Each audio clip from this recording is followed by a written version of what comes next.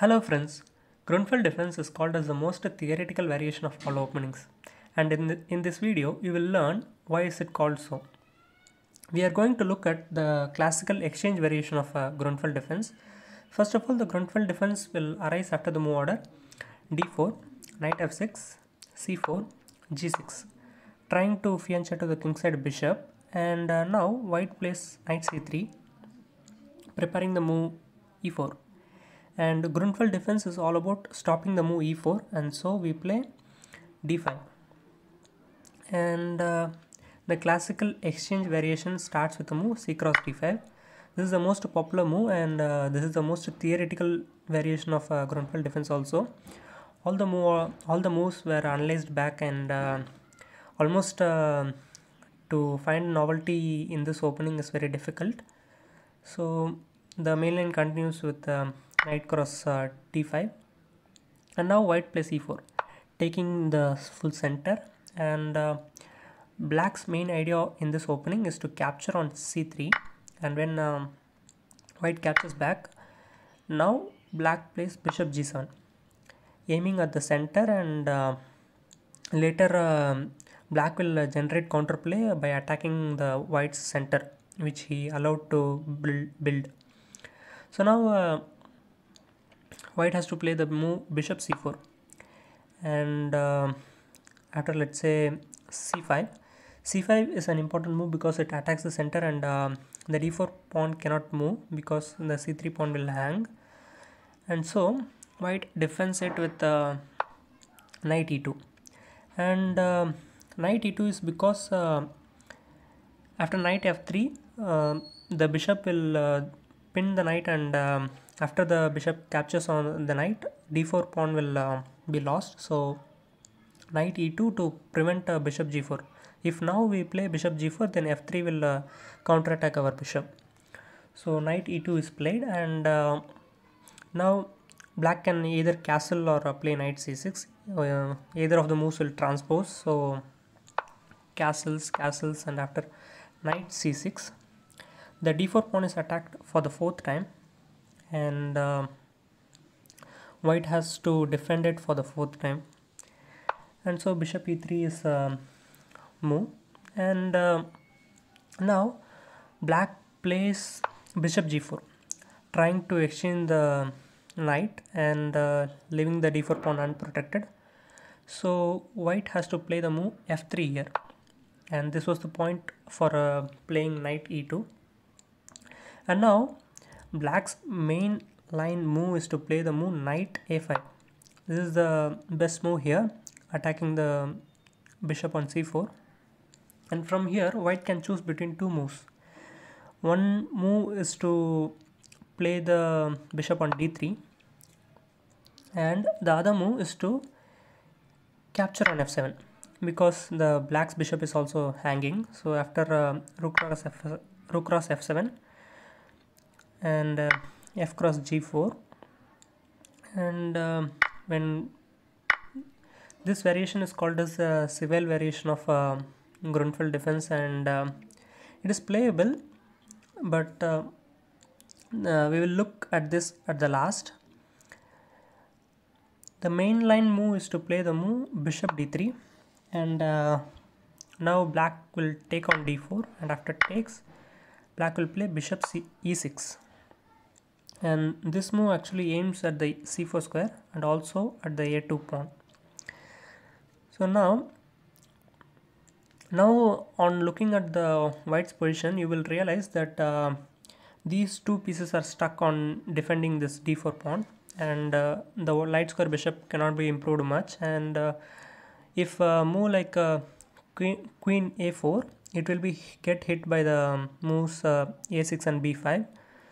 So the a1 rook cannot move because a2 will fall, and so it's really hard to find a good move for white here. And so white has to decide again between two moves.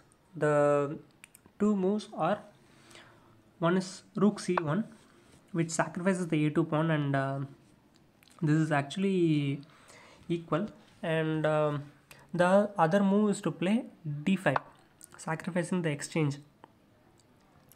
So in both variations, it has been analyzed deeply, and it will either end into a draw, or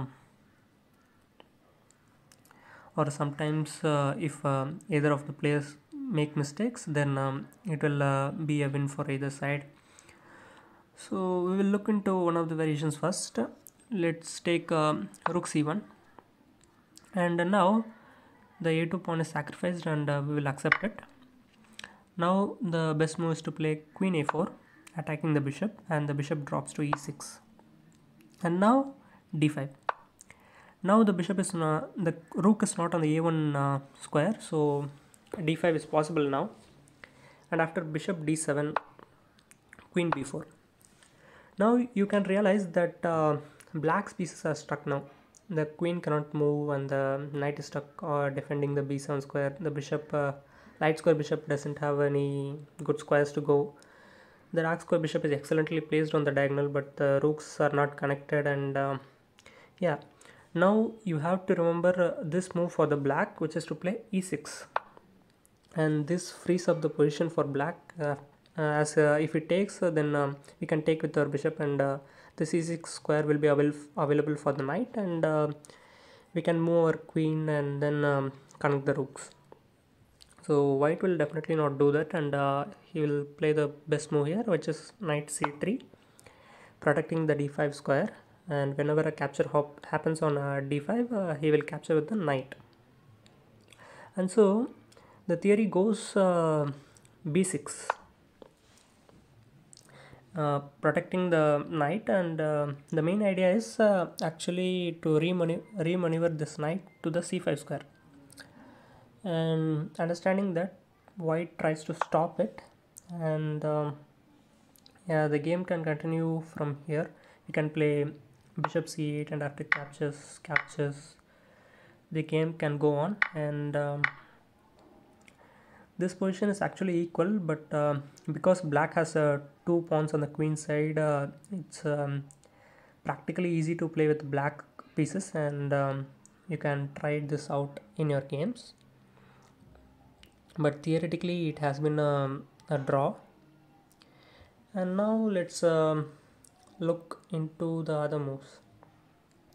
After bishop e6, the other move is to play the move d5, sacrificing the exchange.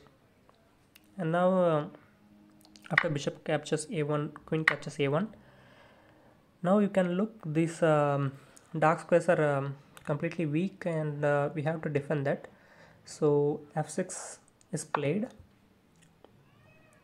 The bishop cannot be taken because his bishop is also hanging on d3, and the best move continues, bishop h6, attacking the rook, and after rook e8. Now white usually plays king h1 to avoid this queen b6 check, because sometimes the bishop on b5 can be easily taken with this check. So to avoid all those tactics, white plays king h1, and now still the bishop cannot be taken, so white plays rook c1. And now white has a good move here, which is to play knight f4, attacking the bishop, and simultaneously defending the bishop on d3. So black will have to play bishop d7, and not bishop f7, because it will be inactive there. So bishop d7 is a good move. And now white goes full on attack with e5, and if you are looking at this position for the first time, then you must be really scared, as all these pieces are aiming at our king, and finding a best move here is actually on the board is difficult. So but the theory is all about remembering all those moves, and knight c4 is the best move here. So it's attacking the e5 pawn, and if e cross f6, then after e cross f6 it's defendable position for black. So the best move goes with e6, and after bishop a4, now white has to play the only move to continue the game, and that move is to sacrifice the knight. And if any white player is playing this for the first time, then he might not find this. So after captures, bishop captures, now black's best move is to play knight e5, attacking the bishop, and the bishop doesn't actually wants to take on the rook, because in the end we will easily defend our king, and we will be a piece up. So the best move goes with bishop e4, and after bishop c2 we are trying to just exchange the attacking pieces, and after bishop cross e2, rook cross e2, we are now in a rook up position, but actually it's a draw. So the drawing line continues with queen d1. This is the only move that draws the game, and these are all just theories, and every player knows, but if a player hasn't read about this, or he doesn't know, then he might get into trouble easily. And here there are two ways to draw as a black, and the two ways are, one is queen c7 and the other one is to play king h7. So I will recommend the move queen c7, as it may give you a chance to win, maybe if you are playing a low rated player. So here the best move is to play f4, preparing the queen to come to the king side, and that will be a checkmate soon. So here the best move for black is to sacrifice the rook by playing rook c1, and after queen captures, and then after rook captures, knight g4. It looks like that the bishop is trapped and black is a piece up, but actually it's not that simple, because after h3 knight captures bishop, and after g4 the knight itself is trapped now, and it's not really easy to improve the black's position, because the best move goes with king f8, and after rook comes to c7, and after b5 rook captures a7, rook d8 attacking the d5 pawn, then after rook d7, rook a8 attacking that pawn, and after rook b7, knight g8, it's pretty much actually draw, because after this black cannot really improve his position, and it will be a draw soon. So this is how the Grunfeld theory goes, and this was all about the two moves, which is rook c1 and head d5. Okay, so let's come to the civil variation of Grunfeld defense. Here after bishop cross f7 and rook cross f7, f cross g4, the continuation for black is to capture the rook, and after king captures, here the queen captures the rook is actually not good, because after knight c4 attacking the bishop cannot be actually defend. The bishop actually has to be defended.